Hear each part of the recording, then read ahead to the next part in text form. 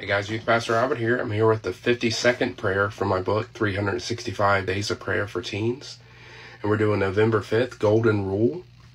And the scripture is Matthew 7:12 NCV. And it says, Jesus says, "Do to others what you want them to do to you. This is the meaning of the law of Moses and the teaching of the prophets." Matthew 7:12 NCV. So basically the golden rule comes from Jesus, and Jesus teaches us, the way you want to be treated, you should treat others that way.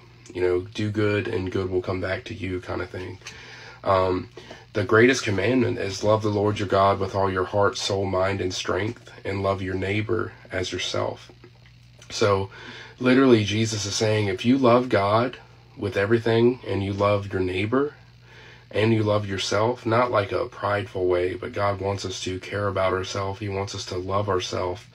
We are loved and created by Him. We're cared for by Him. He wants us to feel the same way about ourselves. So God wants us to follow the greatest commandment. But look at that. If you follow the greatest commandment, you can't sin. You can't sin when you're breaking that commandment. God made it so simple for us. Just think, if I loved you, am I gonna kill you? If I loved you, am I gonna steal from you?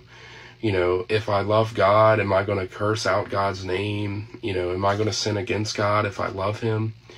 Just thinking about that. If you love God, you love your neighbor, you love yourself, you can't sin when you're doing those things because, God's just made it so simple for us.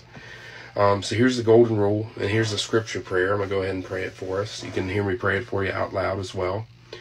It says, God, I want to have a servant's heart, just like Jesus did. To many, serving is something they do to get things in return.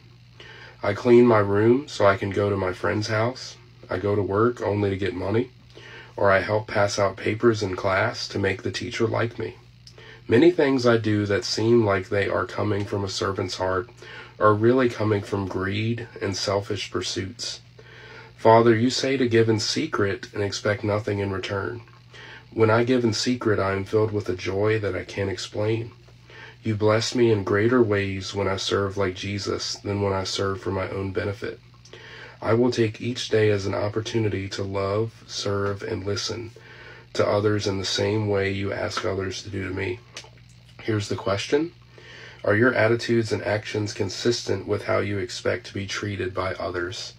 So remember the golden rule, guys, and remember that question. And again, this is Youth Pastor Robert signing out. Have a great day. I'll be on tomorrow with more prayers. Bye-bye.